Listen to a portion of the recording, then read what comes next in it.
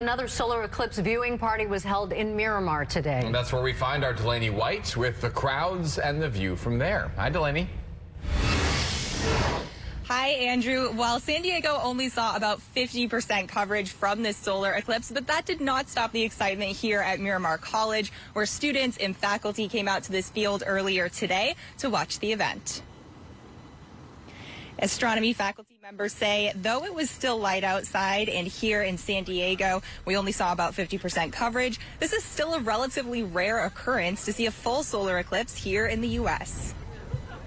That path that goes up through Mexico into Texas and up into the Northeast, just by, like you said, luck, the people within that path get that total eclipse.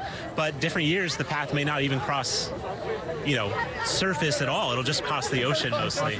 So it is pretty rare and lucky that the United States gets such a large swath of that shadow.